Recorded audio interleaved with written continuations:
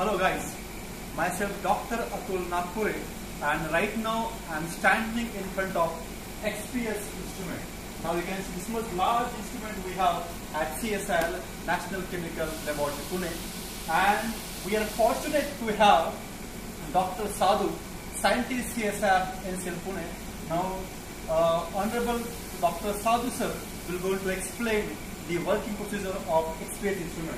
Sir, thank you. Okay, so this is highly sophisticated surface science instrument. So this, I think, this instrument is the first instrument in India, CSIR-National Chemical Laboratory in Dr. Gopinath's lab.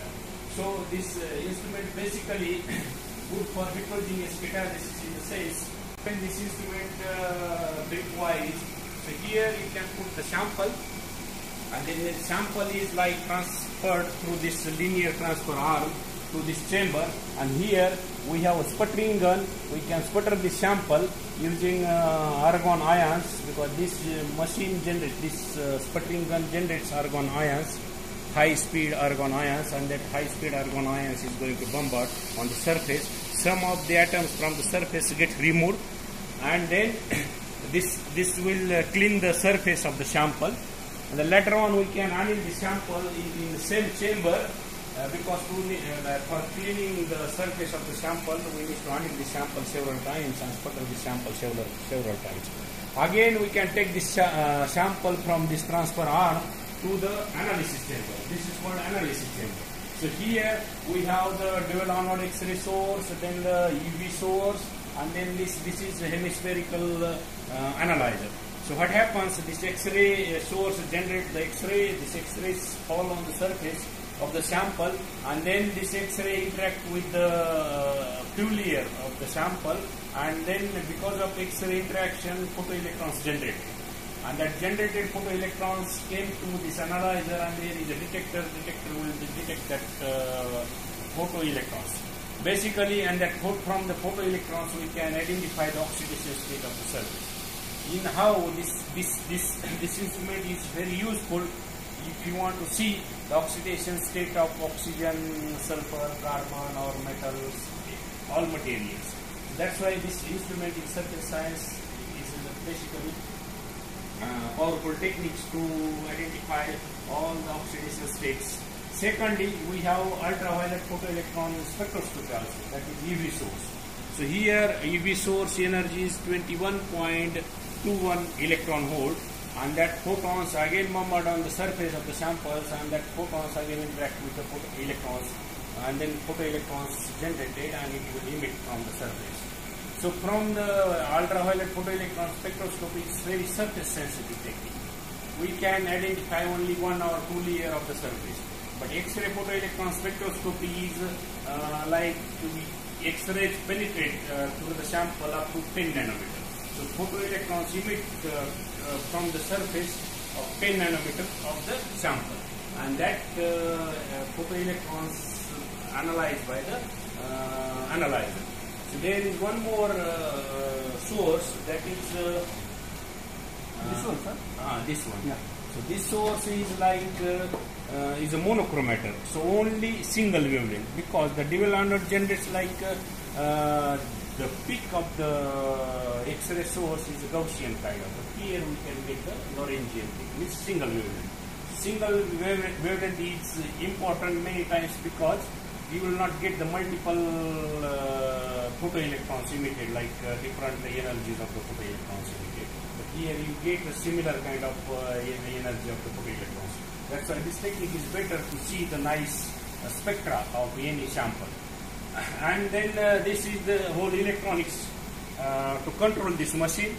This is like it has a multi-channel analyzer, preamplifiers, and log amplifiers, all this stuff. And these are the power supplies, high voltage power supply, temperature power supplies, and vacuum control power supply here. And here you can see this whole machine is connected to the computer software. Here we have the vacuum control, but the screen was not running now. You can see, so this is your sample, this is like gas is coming from this pipe, this is UV source, and that side the X-ray source, and this cone is electrons going to the analyzer. So this is called as like, this instrument basically high pressure X-ray photoelectron spectroscopy. If you have a gas inside a chamber 10 to the 1 millibar, but very few gas molecules go to this chamber.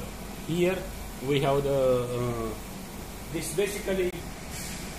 Okay, so then from here one can see the sample holder and the cone and everything was there like this. So but this cone, you can see this cone is connected with differential pumping. We have many turbomolecular pumps to pump that entire cone part to have a high vacuum in the analyzer, because whatever the photoelectrons coming from the cone, it has to be detected by the analyzer. So guys, for your knowledge, this is the high quality instrument. This is one of the instruments of XPS we have in whole India. Now, hello guys, for your knowledge, this XPS instrument is one of the fine instruments we have at CSIR-NCL Pune. Now I request Dr. Sadhu sir, scientist at CSIR-NCL Pune, just to highlight what are the usefulness of this instrument. Over to you, sir. Okay. So this is like unique facility, and first time in India and first time in CSIR-National Chemical Laboratory, India. So uniqueness of this technique is that this using this technique you can correlate the study with real world catalysis. In the sense, what are the XPS available in India or abroad, this technique doesn't have the real environment for the reaction. For reaction you need to have the pressure 1 millibar. But other techniques, they are in ultra high vacuum. That means 10 to the power minus 10 torr vacuum inside the chamber. But here we can generate 1 millibar pressure inside the chamber. That means is a real environment for the reaction. If you like have CO and oxygen in a proportion inside a chamber, and that reacts with the surface of the catalyst, and the catalyst converts that CO to CO2, like CO oxidation. And at the same time, this X-ray photoelectron spectroscopy measures the oxidation and reduction state of the catalyst. That is uniqueness of this technique. Secondly, we have ultraviolet photoelectron spectroscopy. That technique also works in a real world catalysis, in the sense from that ultraviolet photoelectron spectroscopy you can find the band offset or band gap of the material even in reaction conditions. From the reaction condition, ultraviolet photoelectron spectroscopy gives you the band gap change or band gap of the material, or minima of the conduction band and maxima of the valence band. That is really important in photocatalysis and electrocatalysis, to find the band gap and band offset of the material. So that's why these are the really unique features of this instrument as you compare with other X-ray photoelectron spectroscopy or ultraviolet photoelectron spectroscopy. Yeah. Thank you very much for your valuable time, Dr. Sadhu sir, scientist at CSIR-NCL Pune. Thank you guys. Look at what instrument we are having. You will amaze XPS techniques I'm talking about. Thank you very much once again. That's all.